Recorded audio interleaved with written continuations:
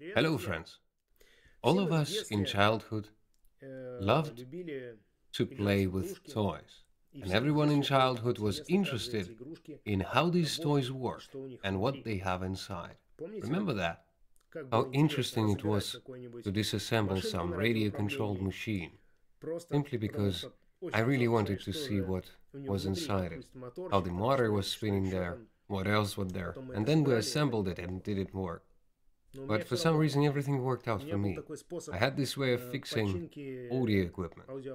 If my tape recorder broke, I disassembled it and then reassembled it. As a rule, there were a few extra details left for some reason, but everything worked. That is, I disassembled it, looked, nothing is clear, but very interesting. Then assembled, and it works. I don't know what happened. Well, that's the way it was. And in this video, we will do almost the same thing with this capacitor. This is a vintage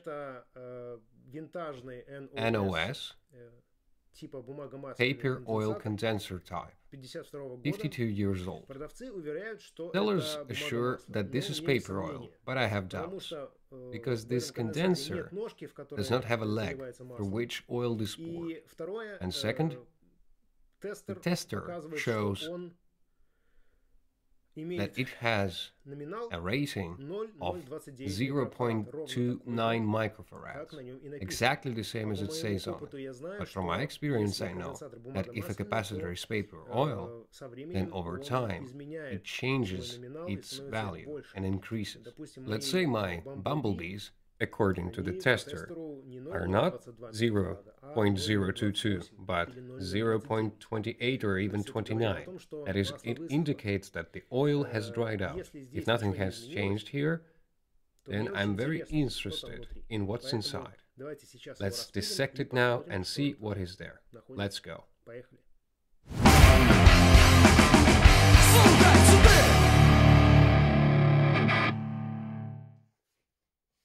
So friends, I am very interested in what is inside this vintage, as they say, paper oil condenser.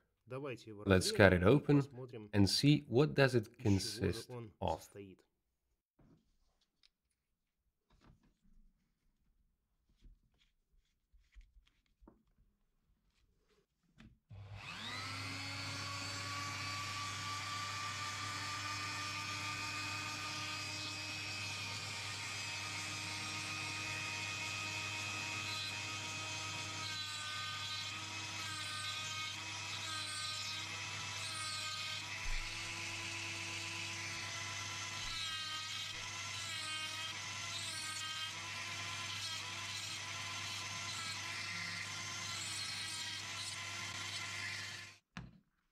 So, what do we see? Inside, it's quite small.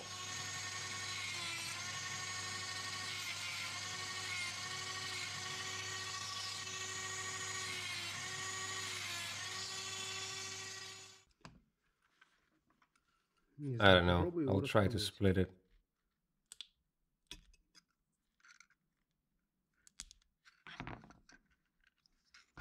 Okay.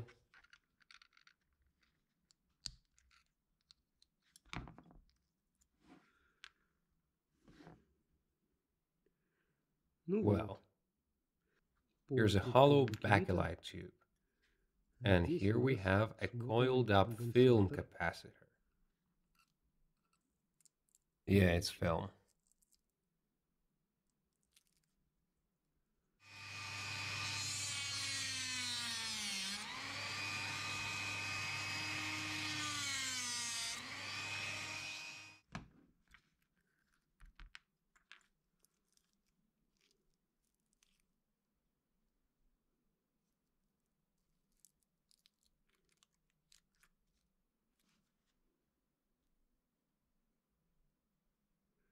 Personally, I see that there is only foil and film, no oil, no paper.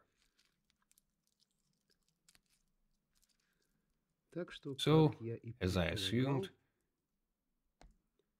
this is not paper oil.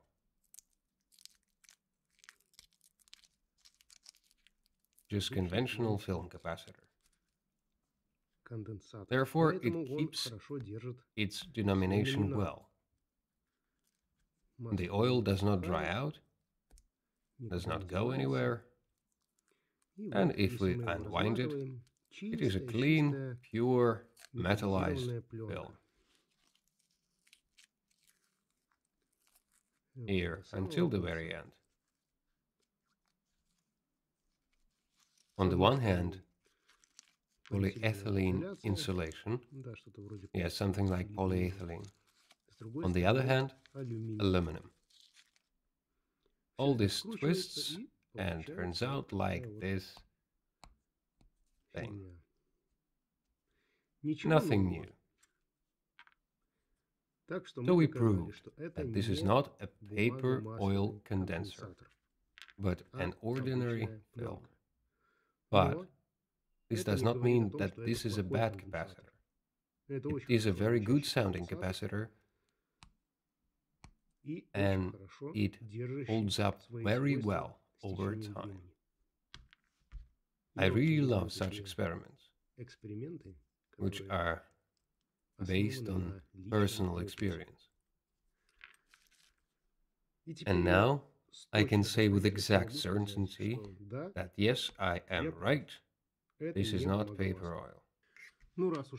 Well, since we already got this far, we need to see and compare how the film differs from a real paper oil condenser.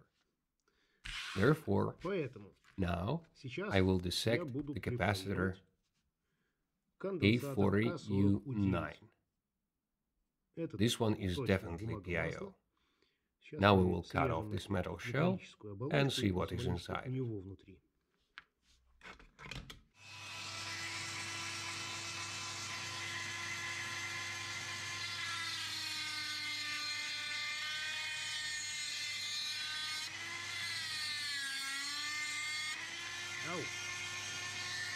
It's up. I'll put on a glove.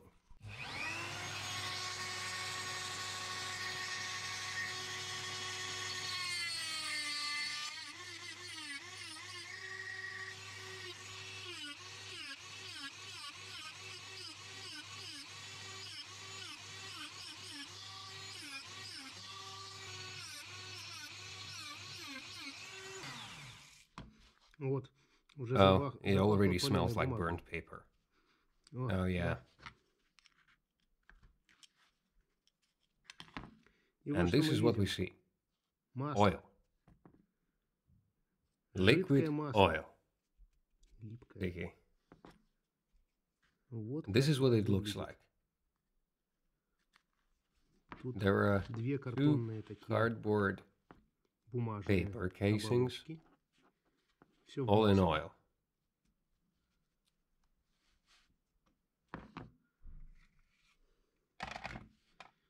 And we also see a metallized film.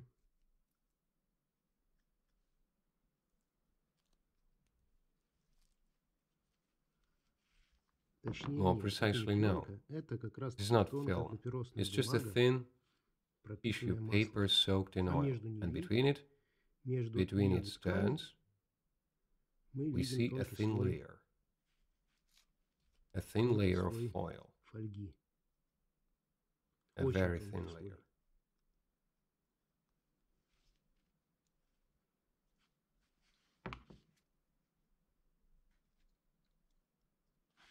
Here, have a closer look. Well, we see very thin layers of foil, and between them, a thin metal foil.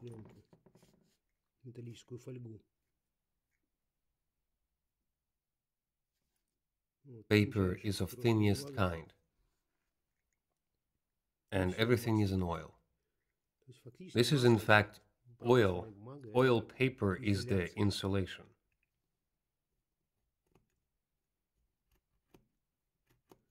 In fact, if we unwind several turns, then we can regulate its capacity with these turns and the mass of the film. You can make 0.022 from this capacitor. This is a 0.047 microfarad capacitor. We have already done this. Stripped this capacitor and rewounded the required amount to reach the value we need, up to hundredths.